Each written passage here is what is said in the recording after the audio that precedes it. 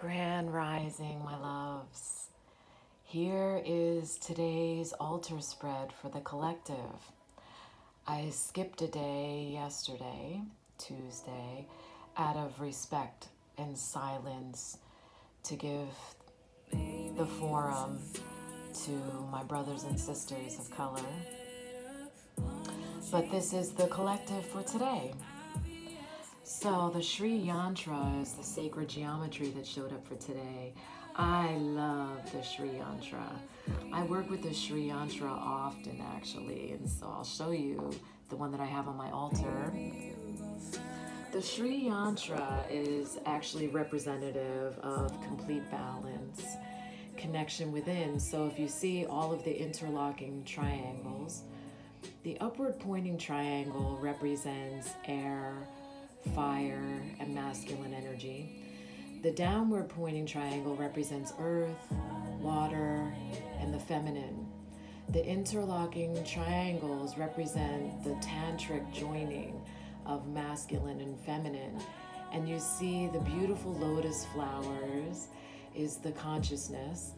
And then the four gateways, the four directions, the opening of your consciousness.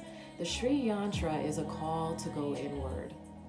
It's a rebalancing, recalibration of self, and to really look within.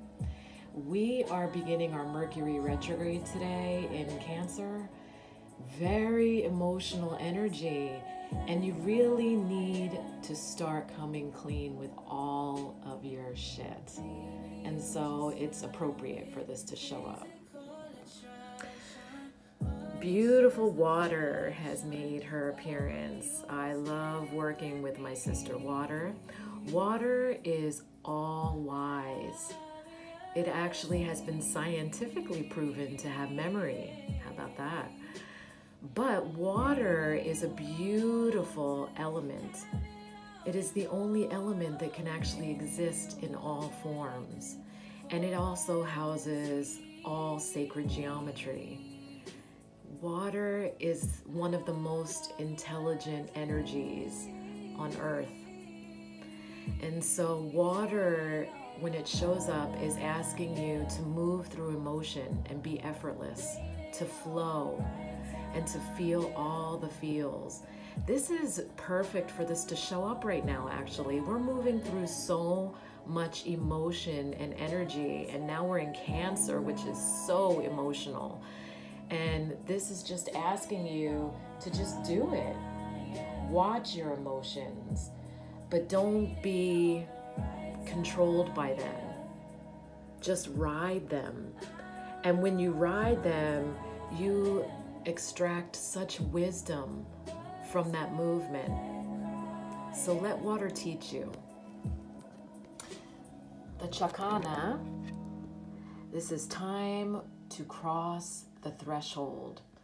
This is a very powerful card. This is telling you change is afoot. There is nothing you can do about it. The change is powerful and permanent. So know this, and know this right now. There is nothing you can do to stop it or control it or direct its course. But what's on the other end of it is better for all. So just know that. So that's good. That's a surrender card. Just surrender. And I love this one, Udalite Compassion. This, I love this anyway. So Udalite stone, the wisdom of this stone is telling you, one, don't deny the suffering that is around you. And don't allow that suffering to control you. So you can neither ignore it nor let it move you. What you have to do is help alleviate it by opening your heart. That is the most active, inactive thing that you can do. But not only that, it is the most effective, inactive, active thing that you can do, is open your heart and find compassion for the suffering. There is no alchemy stronger than love for transmuting energy. So I love that this actually showed up today. The affirmation for Udilite is, I allow myself to perceive suffering and act from compassion. I allow myself to perceive suffering and act from compassion.